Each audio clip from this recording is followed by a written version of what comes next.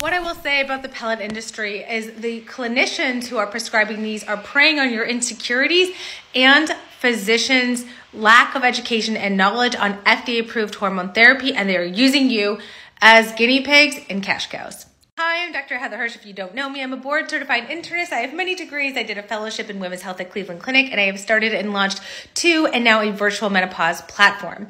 Now, you as the consumer, I don't necessarily blame you for getting pellets, right? You were looking for help. You were smart, inquisitive, curious. Your doctor said, I'm so sorry, there's nothing that we could do for you, but you found someone who could help you.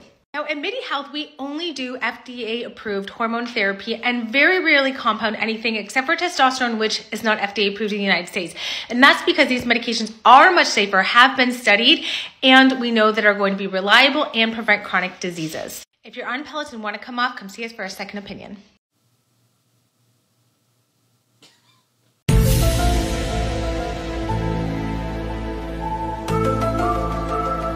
I don't know if that made a lot of sense. Pellets have been in medicine since the 1940s. Why pellets are better? Not every time. And I have problems with pellets too. I don't use them all the time. I do use them. Why pellets are tricky is that once it's in, it's in. And it's in for the full 4 months. And you can't stop it. And so if you're doing an injectable, you're going to be able to stop it. You're like, I don't like this, stop.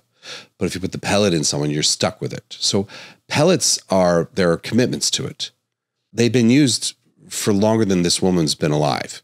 And they are FDA approved. Testosterone, there's a Testopel, I think is the brand name for it. So FDA approved just means that the medication has been approved for a specific indication. But we've been doing off-label forever. Off-label is a significant part of medicine. A huge portion of medicine is off-label use. A huge amount of medicine is off-label. So there are times when pellets are indicated. When you do an injection of testosterone or estrogen, you're going to have a curve to it. There's going to be a high and then a little bit low. And so that curve, when you get a high or low, that's not normal physiological. And that's where you're going to have a chance of side effects because it has that curve to it. So yes, pellets don't have that. Pellets are inserted. There's a little bit of a curve, but it's much less. So you have a less chance of bioconverting that testosterone to dihydrotestosterone. So it stays in its lane a little bit better. And you don't have that bigger problem. And with men, it's not going to aromatize to estradiol as well. The thing about pellets for men is that if you're going to give a guy pellets, you're looking at some cases like up to 15 or 16 of these pellets, like size of a Tic Tac, inserted into your glute, your body fat, the fat around your gluteus.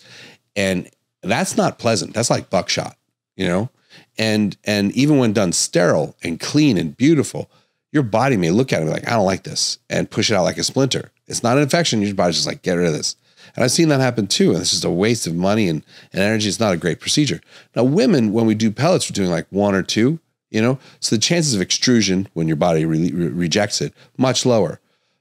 There are studies with millions of people who have done pellets that it has the lowest complication rate and the highest compliance rate.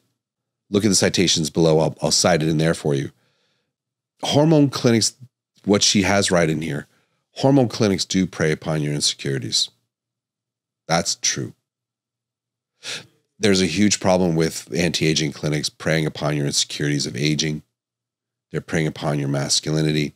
They're preying upon your attractiveness. She's right. And that is not a good thing. Medicine should be centered on you. Like, how are you? How are you feeling? What's going on with you? What do the labs show us? And does the therapy help you based upon lab work and symptoms? Doing hormones is a personal thing you do between you and your physician based upon your symptoms, your lab work, and the results you get with the therapy. It's a very personal thing. I think that scaring people off of it because it seems like it's a fad or it's not safe or something like that, it's basically trying to paint a big brush over everything. Again, it's very personal.